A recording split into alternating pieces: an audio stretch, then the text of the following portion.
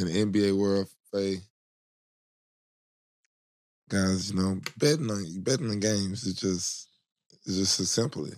I don't know. No information really came out yet.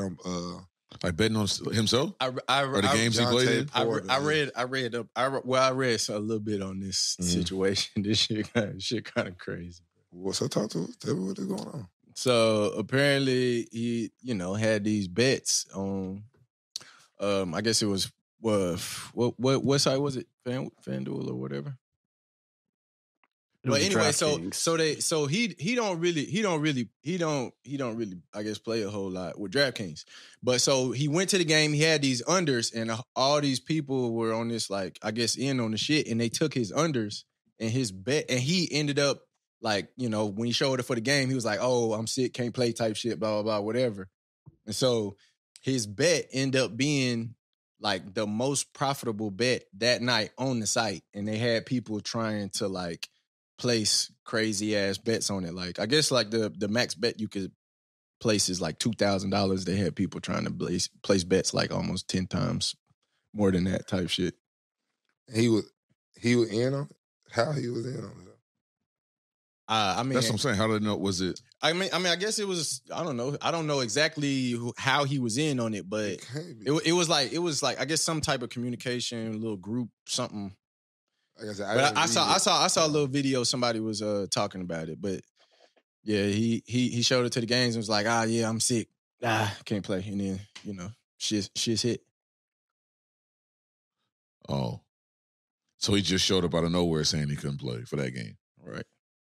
For the few games that he had, was on the bets. Yeah, there was a lot of bets on the unders, and he was playing just enough. He was saying he was getting enough playing time to where he's not going to hit that, and then he's pulling himself out of the game. Like he had an eye injury that he had suffered 4 days prior to a certain game, and he went in the game, and then he basically left and didn't return because of the eye injury. And then there was another game. He didn't even attempt a 3-pointer. Like he made sure he didn't, to make sure he was hitting his under. So there's a lot of sketchy shit, especially with the high number of bets involved on that type of shit. It's getting flagged. Yeah. And he was betting on it himself? Right. Was he actually betting, or were they just saying it's a bunch of bets? They investigating it right now to see but it was just like a outstanding number of bets on his, and then people trying to place him as a player, right? And then they said upward of 10,000 and 20,000, you can only place $1,000, $2,000 on a bet. So like that's just odd in itself already. You trying to bet 10 times the max bet? Oh, okay. You can't do that. So they're trying to see if there's a connection between him and all that. Yeah, all the shit that was going on type shit. So it wasn't. They don't know if it was him yet. It wasn't him betting on himself. There was a bunch of people betting on him. Go ahead. Right, but they find that it's suspicious because of that, and also like there was this unconfirmed ticket here. There was an $80,000 bet that cashed out at $1.2 million on his unders. So that's like an abnormal amount. Right. Yeah, for sure. So he in on it. Like he got Not they found that man burner account. They say he was promoting a betting site on his his burner. Also, this ain't his first. This ain't his first. Oh man. Oh no, it was on that last one. They said they found him promoting betting on his burner account from 22 for March Madness type shit. Oh, from 2 years ago? Oh shit. Well, yeah, buddy. Come on now. Hey. Gotta watch out now. Oh, the Michael Porter's brother? Yep. Damn. Well, I mean, we have seen it. People been getting into that betting shit, man. And the players didn't. Some players didn't get caught up with that shit. I mean, they paying. Yeah, I mean, you just got to as a player, you got to know better. Like just right, like just go ahead and play, bro. Crazy.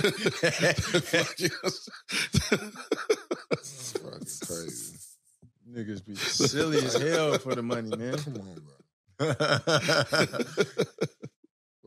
I don't zoom in on that. Wager for 80,000 to pay 1.12. Sheesh. That boy had no stats at all. He didn't do And nothing. that's all he took was this man, Jontay. Like, bro, he don't care about the game. Like, who is he, like, as a player for you to be taking all his unders? Trash.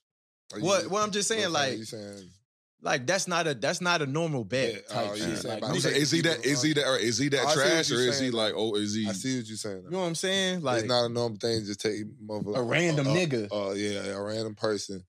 Yeah. And be like, I'm betting on they under. Like, and just take all his unders. Yeah.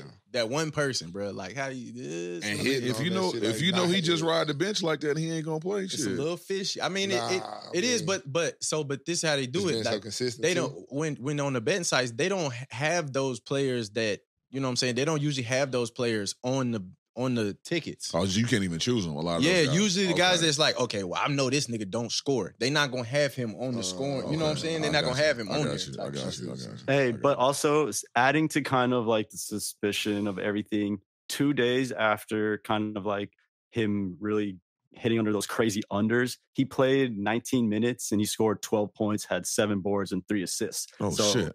Nigga could hoop, bro. He bullshit. So he's not trash. That's what I say. That's the game they don't put niggas that not getting stats on those cards to where you could pick them in, like, type shit. Like, oh shit.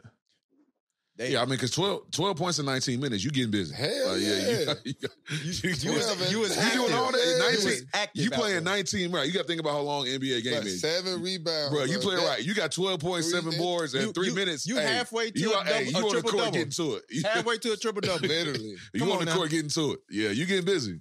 Yeah. Hell no. Yeah, nah, they. Oh, yeah, you're right. That don't help the situation. That don't add up. That don't help the situation. The mic stand getting at you? Nah, probably one of them bugs. Oh, I was about to say. We had the door propped open. Goddamn door open. Kids, goddamn going out my goddamn door. Sit your ass down. Nah, I didn't definitely been pissed off because came back in, get some water, and be like, fuck, I can't go back outside no more now. Yep. Once you in, can't keep going in out that door. No, like they talking about the air conditioner getting letting out my air. Like, what?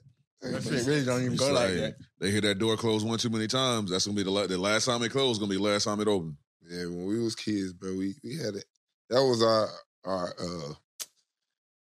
only defeating. You know, when you come in and you fucking, you can't go back out. Hell yeah. That was our only defeating. Like, that was our only thing we worried about. Yeah, the only mountain we trying to climb is get back outside. Yeah, bro. That's what I was telling my cousins the other day. One of my cousins stopped by with 2 of my cousins. I was like, I'd rather take an ass whooping and then get ground, like not being able to go outside. Like, give my ass whooping, and so once I get my ass whooping, I can get back outside. I'm good. Like don't keep me in the house. I'm gonna tell them how soft this ass that whooping was anyway. It didn't hurt. I cried, but it didn't hurt. Niggas, I cried, but it didn't hurt. Yeah. Hell no. But I bring it up too.